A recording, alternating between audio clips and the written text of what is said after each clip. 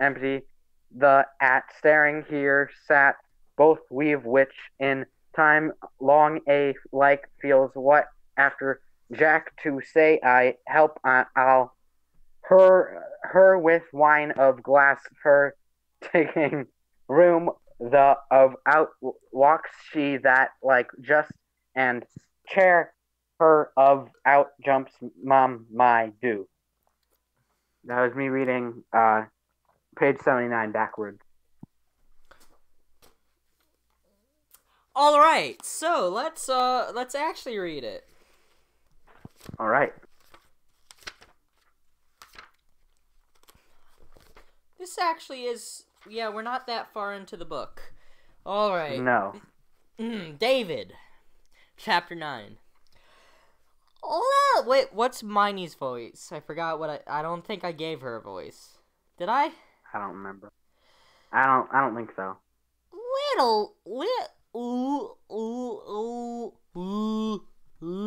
don't know what voice I'm supposed to give her, but Little D.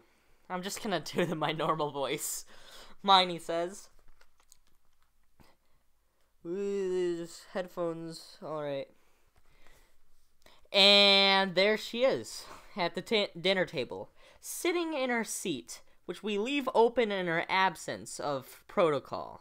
Her hair is a little longer, but at least at first glance, she looks pretty much the same, like my sister. I'm home! Yes, this is obvious, though I refrain from telling her that. From past experience, I've learned this is rude. What is not immediately obvious is why she is here. She's not supposed to be home for another 49 days, her spring break, which does not in any way overlap with mine.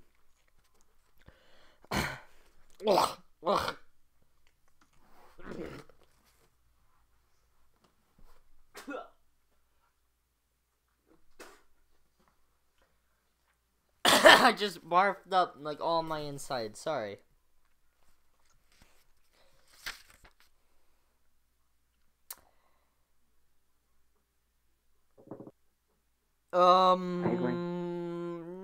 We have already scheduled around this inconvenience. I will skip school on that Tuesday with my parents' permission. They have already agreed to write a note in which they will claim I have an important doctor's appointment. Appointment.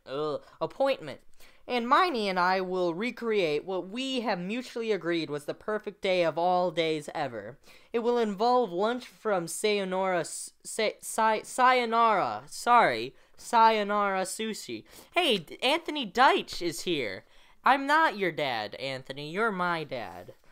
Except you're not actually my dad because Aiden Cooper is my dad. But at the same time, you're in a gay relationship with Aiden Cooper and you're my dad, I guess. Great. Wait a minute. No, you're my stepdad.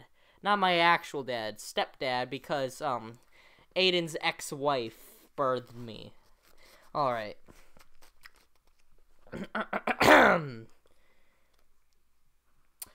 Sayonara shoots. Oh my god. Sayonara sushi. Ice cream from straw. 47 minutes at our favorite bookstore. And then a trip down to the shore. Trip down the shore to the aquarium. Why are you here? I ask. Some things never change. Always straight to the point, Miney says. It makes that sound that is similar to Kit's snort.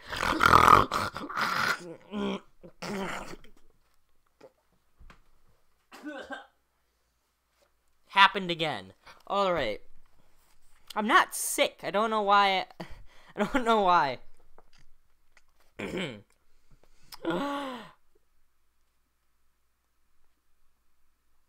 A laugh that is not really a laugh, but is something wholly unidentifiable. Wholly unidentifiable by me. Someone should make a YouTube video that identifies the range of female noises. Not unlike the ones they have for avid birders. Avid. Okay. I can do one of those, starting with the good ones. Is that a good joke?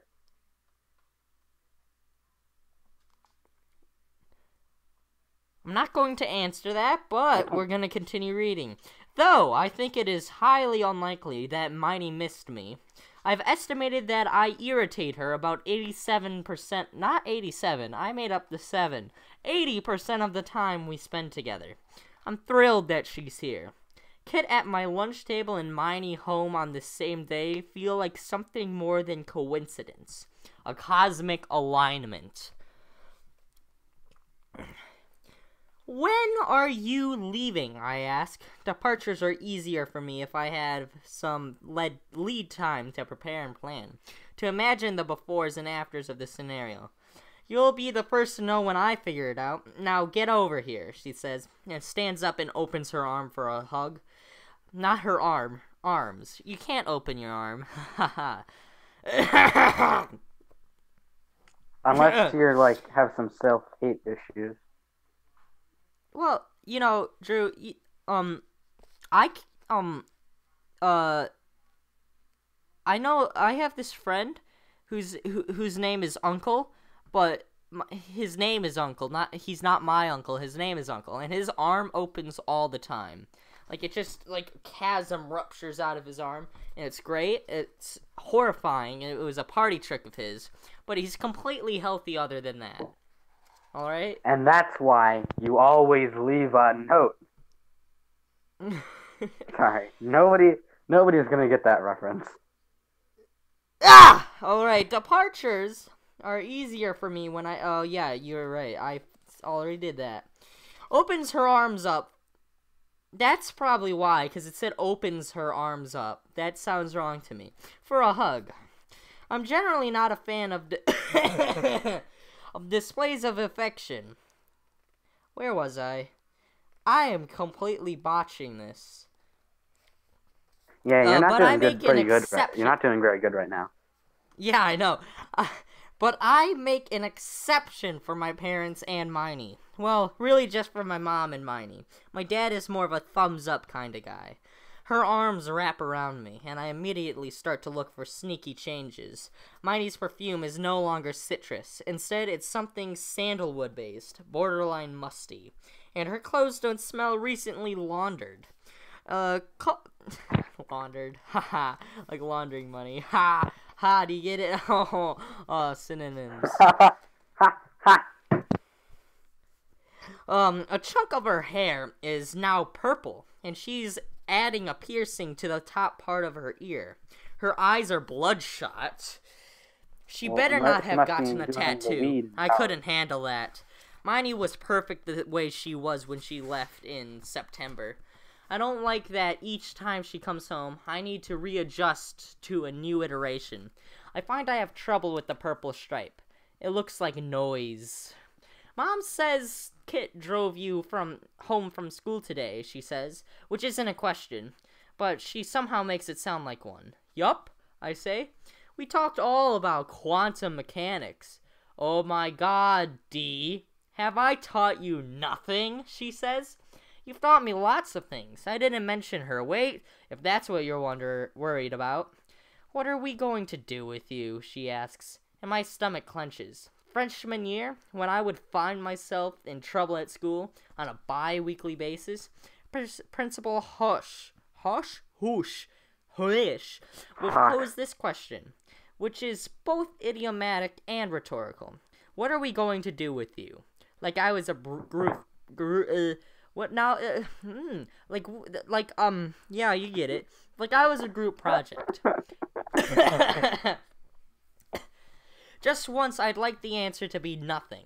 Just once, I'd like the answers to be, you are just as, how am I this mad? You are just fine as is. Just once, I'd like the question not to be asked in the first place.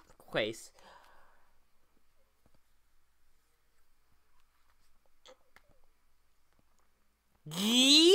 Your notebook, Miney demands, and I pull it out of my bag.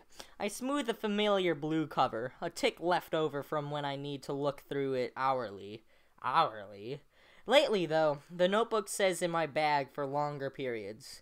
I can almost imagine a time I won't need it at all. An opportunity... An opportunity like Kit comes around once in a lifetime, if that. Kit is a girl, though statistically speaking, it is unlikely that she is actually the best girl in the world. It feels that way. No doubt she is the best girl in Mapleview. What Kit is not is an opportunity, I say. I'm just saying we have some serious work to do. I'm not letting you blow this. That's what she said. I joke. Oh! Woo! Woo! Wait, that doesn't make any sense. I've been waiting weeks for the chance to use a variation of the "that's what he/she said" thing since I've learned how it's done. And so I can't help but grin when Miney cracks up. Her face looks lighter and softer when she laughs. Her purple hair feels quieter, too. The sum of her parts now equals the familiar. I just wish Miney's eyes weren't so bloodshot. I was wrong. Maybe some things do change, she says, and ruffles my hair. Yeah, ruffle my hair, Miney, like I'm a small boy. And though I don't quite understand the reason behind her gesture, I find myself leaning into her hands. Today, the 4th time Kit sits at my lunch table. I don't know why I left out the comma. Today, the 4th time Kit sits at my lunch table, she eats a sandwich and an apple. On close inspection, it appears to be hummus and turkey on whole wheat. Her black nail polish is chipped, and her shirt hangs off her right shoulder, just like one of Miney's. Ugh! Which makes me think this must be a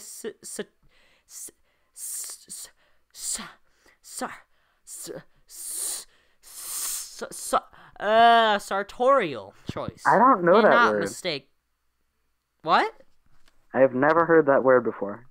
Yeah, let's look it up. Relating to tailoring. Ooh. Great. And not a mistake of sizing. She has a bunch of freckles near the center of her clavicle. I might be stupid, but Clavicle. I don't know what part is this? Isn't that the shoulder? Like the shoulder? Yeah, that's the shoulder. Area? Yeah, that's the shoulder. It's the shoulder bone thing, collarbone-ish. Yep. Clavicle that form a small circle. It's soft detail, like how her bottom lip pushes out just a millimeter from her top lip, or how when she pushes her hands through the air, the commas fall forward, as if taking a bow. Usually people are too bright, too loud, too overpowering. Jessica's blonde hair hurts my eyes. Willow's elbows and knees look sharp. When she passes me in the hall, I imagine them cutting me like tiny knives. Oh, man, okay. And Abby, the 3rd girl in their triumvirate? What is triumvirate? I'm guessing it's a group, but how do I pronounce it? Yeah. This No one idea. page has more unknown words than I've, ever... Triumvirate. Triumvirate is a political regime ruled or dominated by 3 powerful individuals. Okay, I guess that's a way to describe it. Where were we? I can't find it. And Abby, the 3rd girl in their triumvirate. I found it. And the one who called me a freak the other day wears so much sickly sweet perfume. I can smell her even before she enters a classroom. Oh, that rhymed. But Kit is entirely quiet. She never offends my senses. Yum. It. I always thought it was straight. Wait, this is Kit? Or is this Kit? No, this is him. I always thought it was strange that your dad gave out lollipops to his patients, I say. And once the words are out, I realize I would prefer not to have talked about dentist in the past tense. And yet that's what happens with the dead. They get to take no part in the present or future. I forgot what I made Kit's voice. Did I just make it a normal voice? Yeah, I think I think it made was some everything kind of a, normal like, except for, like, the secondary characters. He only gave them to kids, I thought it was some she kind of says. like a normal girl voice. No. Definitely not. I might have given her a deeper voice? I don't know. I don't remember what I David. did. I just remember that she's probably normal. I think I made the two main characters normal.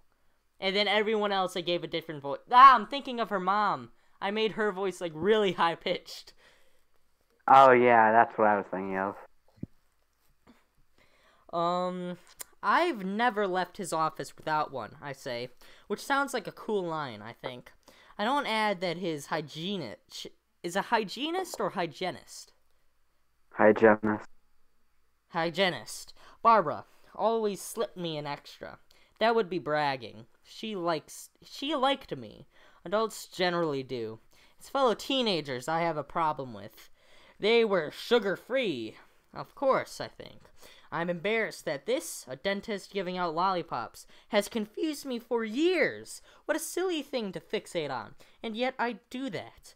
I find a tiny nugget, an inaccuracy or a contradiction, and it niggles in the back of it. Niggles. Who says niggles? It Is niggles that actually in the back of my word? brain. Is that a word? Obviously it's a word, but, like, what does it mean? Cause slight but persistent annoyance. I guess it makes sense. Yeah. I don't like Stop open niggling. loops. Niggle it. So you drive yourself to school every day? I saw you in the parking lot this morning. I don't tell her that we've been in the parking lot at the same time almost every morning since the beginning of the school year. I always arrive at 7:57, which is exactly the amount of time one needs to stop at one's locker, pick up a book or two, and be on time to a first period class in the North Wing. I shouldn't be surprised that she's never noticed me out there before. I seem to fall into one of two extremes for people. To the Justin Cho's of the world, I stick out. I'm the equivalent of one of Willow's elbows. Oh my god. Unpleasant and somehow disruptive, even when I don't say a word. For everyone else, I'm mostly invisible. When Kit first sat down at my lunch table, I assumed she didn't notice me there. I'm terrified of the inevitable day when someone accidentally sits on my lap. What?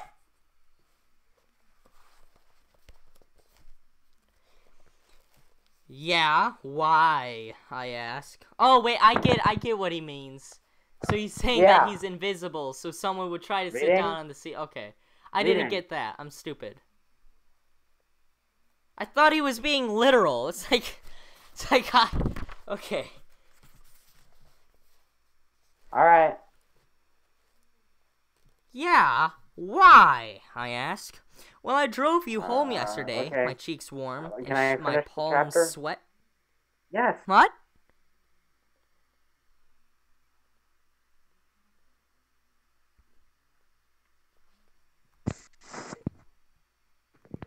Sorry, 1 second. Alright. Continue. So guys, Continue. Alright. He then proceeds to say profanities. Hoover Dam. It didn't even occur to me that she'd find out I didn't need a ride. Right, I scramble for a reasonable explanation. In other words, my nemesis.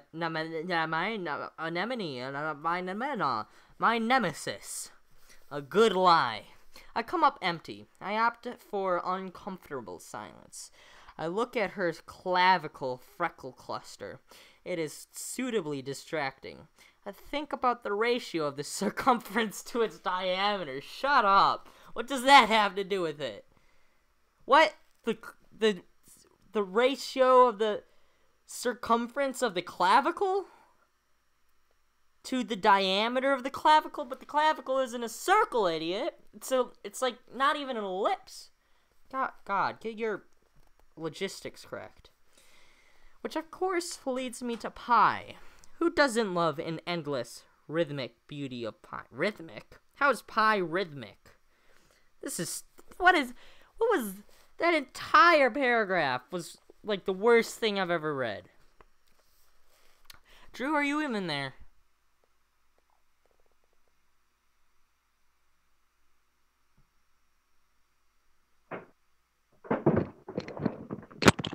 I'm back.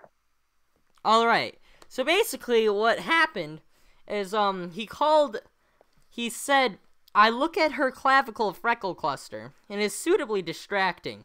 I think about the ratio of the circumference to its diameter, but I don't see the connection, I'm going to be honest, between the clavicle freckle cluster and the ratio of the circumference to its diameter. What do you understand that? Wait 1 second. I'm going to read till I get there. 1 second.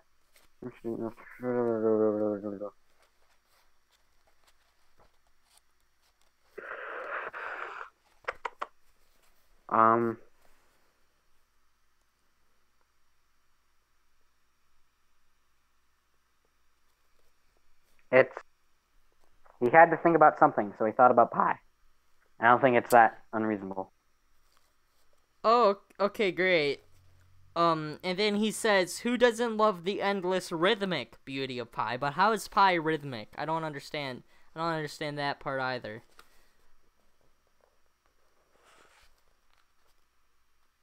I think he might, make up words to sound smart, because, like, who says niggles? Who says niggles? God. Alright. So you left your car here last night. You know they tow, right? She asks. I nod. I know this.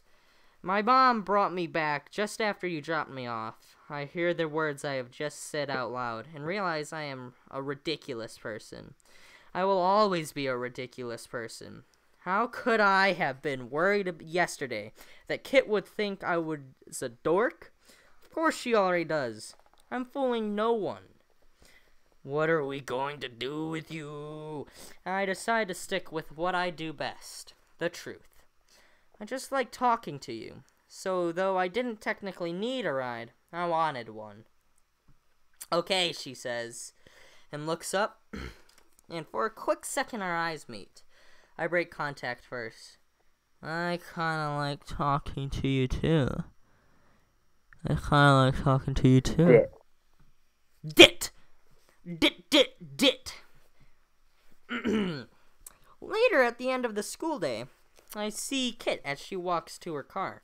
Even though we have 5 classes together, with the wonderful lunch exception, it seems we have tacitly.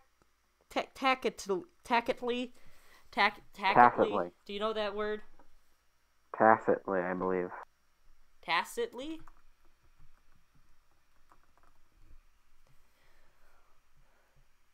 Tacitly.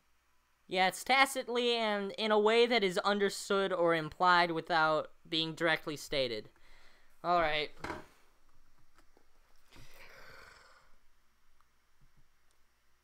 God, I keep losing my spot. This is the worst live stream ever. Alright. To each other during the day while in school. This is fine by me. Since oh god. You know, this wouldn't work as an audiobook at all. So I don't understand what's the point of keep going. Keep on going. Okay. Since I like my routine, I have a playlist in my headphones for all classroom transitions. But now that we are outside, I wave with my keys in my hands. I think of this as the equivalent of laughing at myself. which my family often reminds me I need to do more often. She smiles. Yeah, so I'm not going to offer you a ride home again, she says. It wouldn't be fair to your mom. That's too bad. You're a very good driver. Kit's face closes. I'm not sure exactly what I mean. She has not moved a single muscle, but she's suddenly like a computer that's been powered down. I prefer her face when it's open. That is...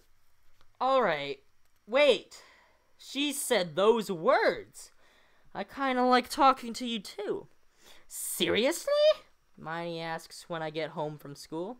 She's lying on the couch in a way that makes it seem like she's been there all day. Her hair is tangled, and she's wearing her favorite pajamas. The ones I bought for her for Christmas. I need to stretch. Alright, the one I bought for her for Christmas 2 years ago that say odd next to a picture of a duck wearing a tiara. She forgot them when she left for college, and though I offered to FedEx them, she told me it was too much of a hassle. When I said I didn't mind, she said she liked knowing they were home safe, where they couldn't get lost or stolen. That's how I know they are her favorite. Aw, she doesn't like them. Oh no. Oh no. Drew, are you there? Drew, I need Yeah. friends. Drew, commentate, Drew. God. I definitely agree. I concur.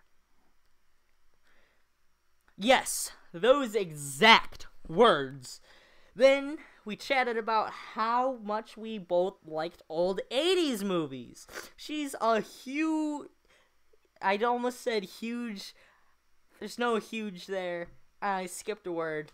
Alright. John Hughes fan, too.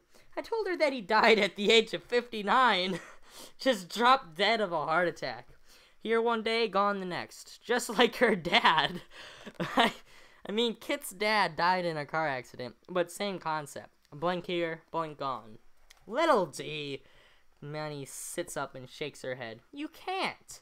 I mean, you gotta be careful about the dead dad stuff. Kit says she likes that I tell the truth. She called it brutal honesty, but I think it's the same thing. Miney stays still for a minute. She's wearing her thinking face. I think you need to ask Kit out. What? Not like on a date or anything. Not yet. Something super casual. Maybe to study, or to work on a school project together. You need to up your time together in a way that feels like a natural extension of lunch. Miney puts her hair back from her face and ties it in a ponytail. The purple gets mostly hidden, and I feel the tightness in my chest lighten. Her eyes are still bloodshot, and there are triangles of blue below them. I will pick up some zinc lozenges. Okay, you get the idea. Some zinc lozenges. Zinc lozenges from the drugstore later in case she's getting sick. I wish I remembered Kit from when I went to Mapleview. I looked up her Twitter and Instagram and stuff, but it didn't tell me much. She seems surprisingly normal. Why is that surprising? I told you she was perfect. Also, she's the prettiest girl in school. She's cute enough. I have no idea what she's cute enough for, but I don't ask. Whatever Kit is, I like it. Why would we study together? I'm way ahead in all my subjects. It would be inefficient. I stare at the right side of Miney's face. That way I can't see the new piercing. Like the purple stripe. It screams at me. No, there's not a slight octave shift. It feels like it's demanding something, but I don't know what. Hey, we're almost chapter 10. Missing the point. But before we get to any of that, if you want any shot here, we need to clean you up. The time has come, little D.